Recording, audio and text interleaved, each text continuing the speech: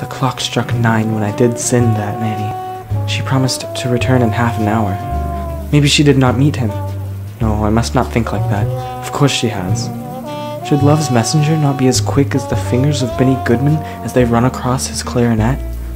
That is, of course, why the nimble dove or the swift-winged Cupid are symbols of love. Now it has been 3 hours since I first sent Nanny to fetch the words of my love. Yet that Rock of Ages is nowhere in sight. If only she were in her youth and as goofy as I, then she might understand the urgency. Oh, I hope that face-stretcher of a nanny will hurry.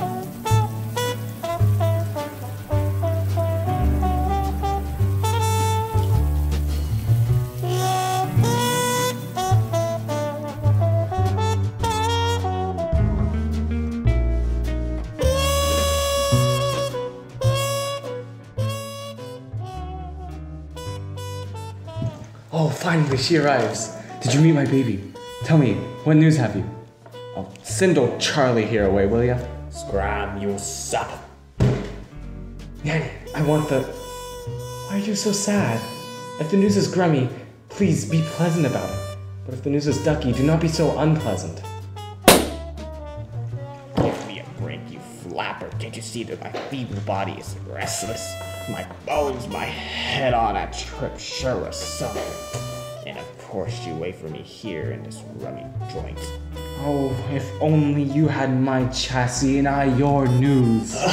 For crying out loud, calm down, no such viscosity. Can you not obviously see that my lungs ache for sweet oxygen? That's hokum. How can you be out of breath but still have the breath to tell me that you are out of breath? Nanny, you're wasting our time. Lay off. Please, just tell me. Is the news the cat's pajamas or just flat out bad? I need to know. Tell me either, and I will be swell. Apple saucer Romeo's an odd bird. His face is too good to be true. His arms, legs, hands, I can't even say anything about them. He isn't a darling, but he is disappointingly kind and soft. Oh well, I go to God's will, I guess. Wait, did you have any grub? I absolutely need to know this. Oh, I have had nothing to eat. Only these drinks have been able to keep me company while I've waited for the news of my Romeo.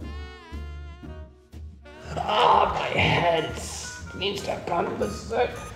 Feels like I'm about to have a stroke.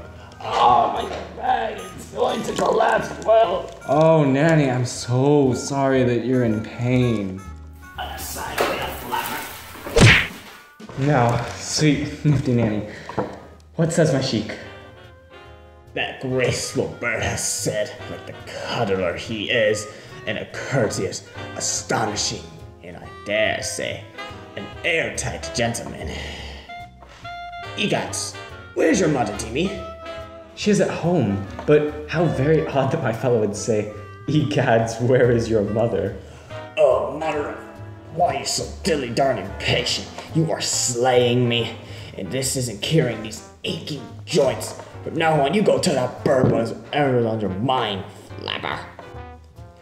What on God's green earth does my Romeo say? Do you have permission to dash off to the church for the sweet confession? I do.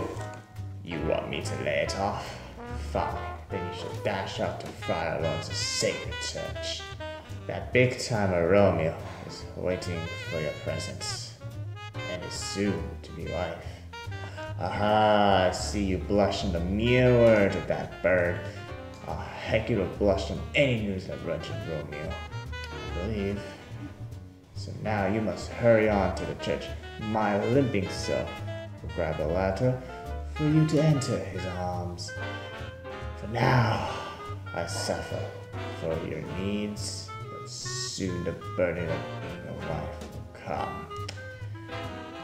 I'll have to stay here for some hooch. You should get going now to get married. Get a doll. That bird awaits. Oh, how gay! How swanky this is! Thank you, this news truly was worth it. Thank you, and farewell!